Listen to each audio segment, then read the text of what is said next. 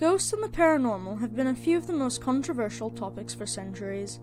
Their existence has caused debates between believers, skeptics, hunters, and religion. But the question is, how many people out there actually believe in ghosts?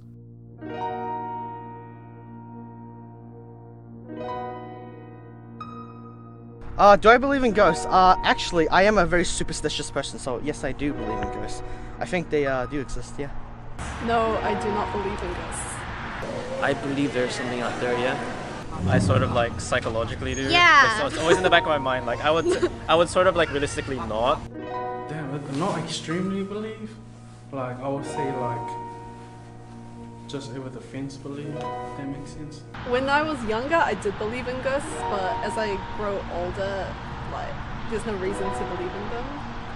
Because it takes energy to become something. That energy, where do you get that energy from? Why? I don't know. I guess it's from how I was raised. I guess it mostly comes from my tradition as growing up as a kid because I guess, oh, well, yeah. It's mostly from where I grew up from, yeah. I think supernatural is something people, it's a belief. You know, just like God. Like I'm an atheist, I don't believe in God, but it's because it's my opinion.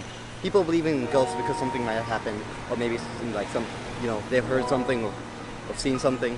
And I think supernatural, there are some things that are supernatural, but I'm not sure about ghosts. I do believe there's an afterlife. I do believe in heaven. And I do believe there is a hell. I spoke to Vicky Hones, a strong believer in ghosts, and she has shared one of her ghost experiences with us. One, I was about 4 at my great aunt's house, and I looked up and there was a lady in the doorway all dressed in black with a wrinkled face. And when she saw me looking at her, she walked off and I could hear the rustle of her dress.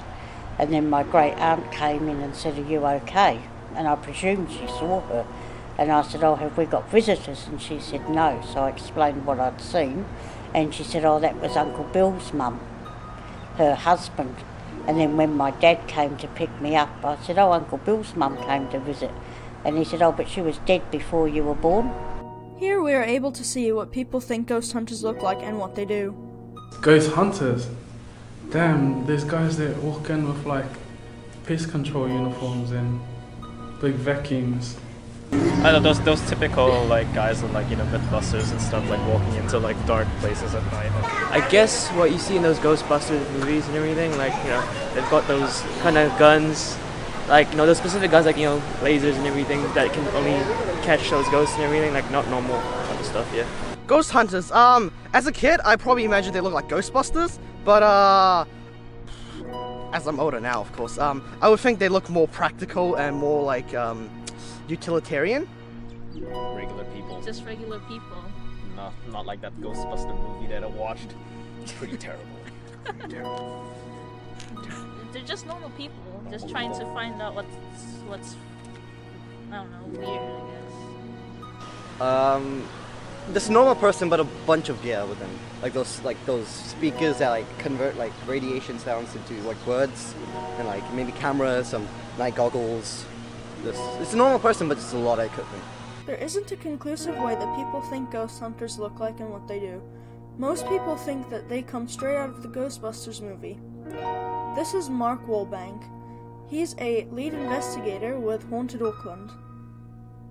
Ever since I was a kid, I've always wanted to look into the mysterious world out there, and normality became boring, and so I started asking questions about everything in life, and had a mad interest in ghosts and monsters and UFOs and that kind of thing, so I just set out to go and find some answers for myself.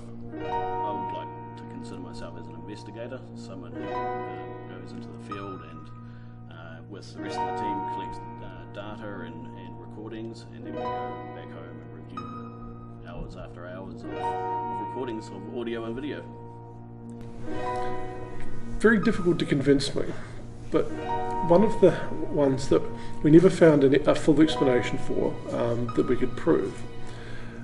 We were at a private investigation at a home where people had been having paranormal experiences, and there was a lot of most of the team was in one bedroom where someone had been having experiences, and I was sitting in the lounge watching the feeds on the video monitor.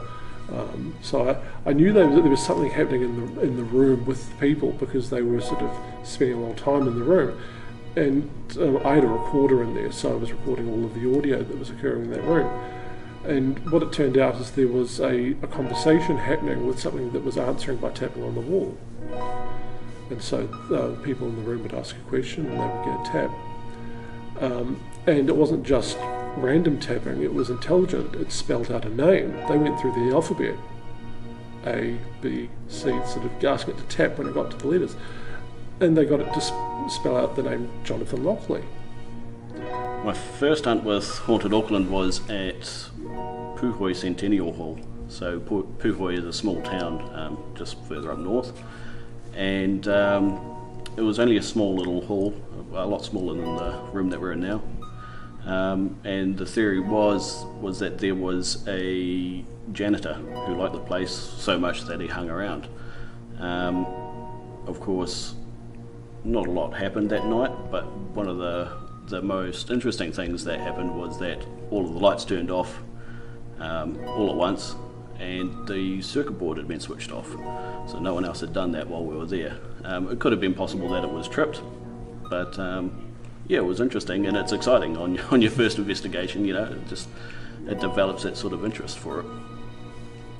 There aren't really any equipment that definitely track or communicate with the paranormal. Usually what we would use is something that collects data, something like a video camera or an audio recorder.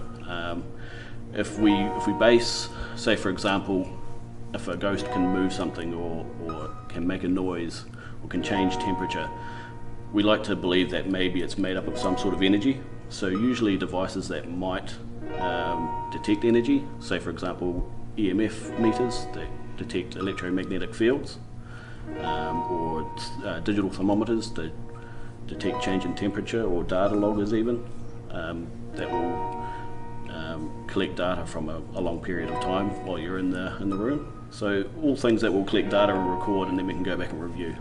My personal belief is that the paranormal is a reaction the human mind has to certain conditions and certain stimulus. So if you believe that a location is haunted, then potentially you will experience paranormal activity there.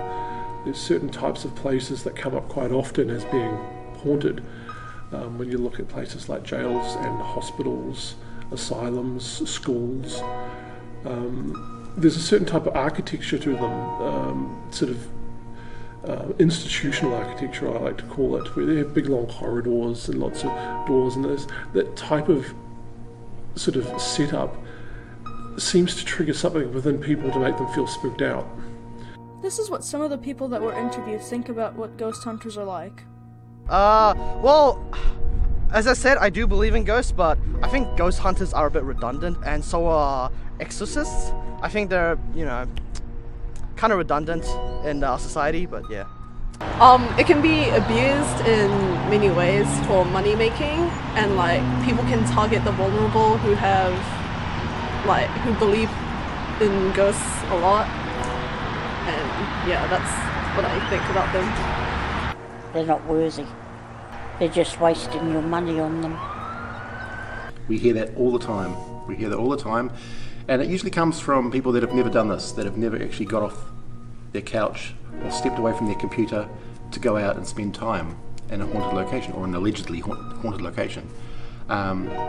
It's only when you go out and start spending time in these places that you start to feel what other people are experiencing, and you start to maybe see what other people are seeing. I've seen enough now to sort of corroborate what other people have seen. We're not going to sit here and tell you that ghosts do or don't exist. That's not for us to say. It's all part of our journey, but it's not, you know, for you, it's for you to experience yourself, it's for you to make your own decisions and come up with your own answers. We can't tell you that ghosts still don't exist.